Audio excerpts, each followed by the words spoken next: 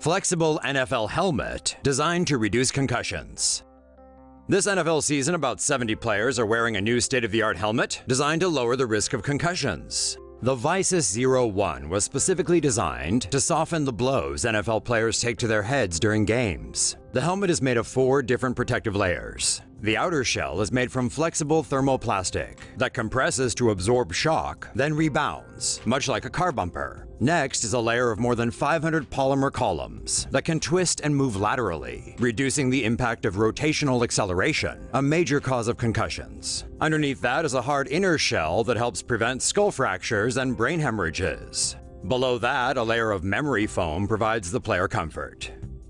About half of NFL teams have put in orders for the Vicis helmet. NFL players get to choose their own helmet from an approved NFL list. The league has been looking to address concussions, especially as it has faced increasing scrutiny. Medical experts and players are concerned that repeated concussions increase the likelihood of developing CTE, a degenerative brain disease. Hike! How small changes to a football helmet could prevent injuries on the field. Football faces harsh criticism as it's become alarmingly clear that a large number of football players, both professional and those who aren't, suffer from the long-term effects of head traumas that originate on the field.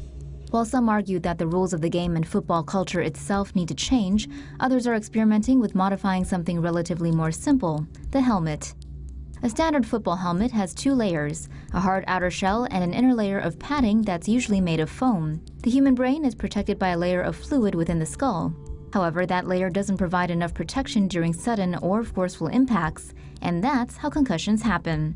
A typical helmet has several inches of padding inside that slows the acceleration of a direct hit and weakens the force of an impact. Some companies have experimented with putting another layer of padding outside the helmet that can further weaken the force of a hard impact. But that doesn't help against hits from the side that could rotate a player's head, twisting the person's brainstem. This damages the nerves there. A prototype helmet called Zero1 has several layers of padding. A malleable outer layer bends inward during direct hits. The layer underneath bends at an angle during rotational hits. Football helmets are not perfect, and it's unlikely they'll ever be able to prevent every type of head injury that could happen on the field. But they've come a long way from here. NFL acknowledges brain disease link.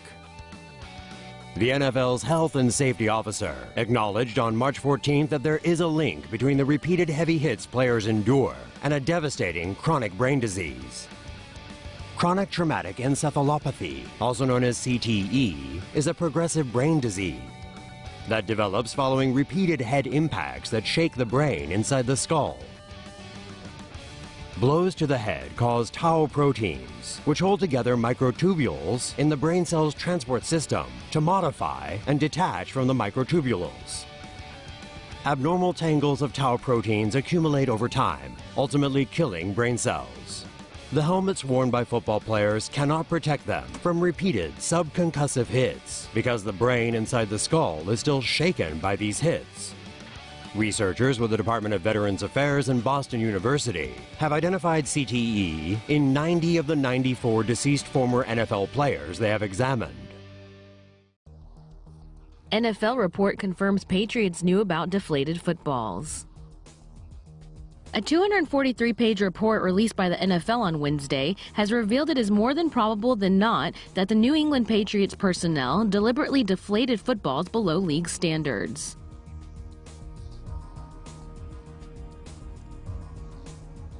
A regulation NFL football has to be inflated between 12.5 to 13.5 pounds per inch. 11 footballs tested during the AFC Championship game in January were found to be significantly underinflated. A New England Patriots locker room attendant and equipment assistant are believed to have released air from 11 to 12 game balls, with Patriots quarterback Tom Brady aware of the deflation.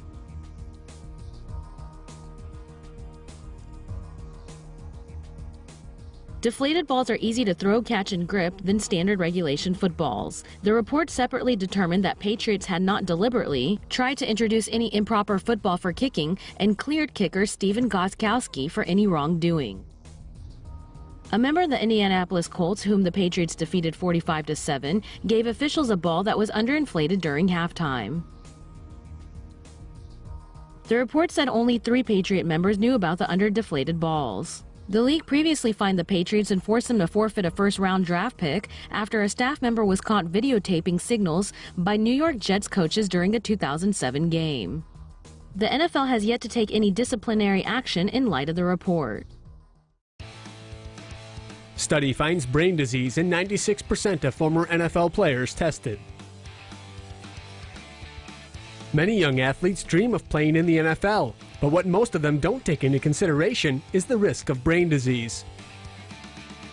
A study by the Department of Veteran Affairs and Boston University found that 87 out of 91 former NFL players tested suffered from a brain disease called chronic traumatic encephalopathy. CTE is a brain disease that researchers believe is caused by repetitive head trauma. Brain scans can detect signs of CTE, but it can only be confirmed posthumously. The disease causes a protein called tau to form around blood vessels in the frontal lobe. During stage 2, sufferers may experience rage, impulsivity, or depression. Symptoms of stage 3 include confusion and memory loss, as the tau protein spread to other parts of the brain. Stage 4 is marked by dementia, as nerve cells in the brain die. During the final stages of CTE, the brain withers to roughly half the size of a normal brain. A federal judge has approved a $1 billion settlement between the NFL and thousands of ex-players. The money will go toward medical exams, concussion research, and payment for damages.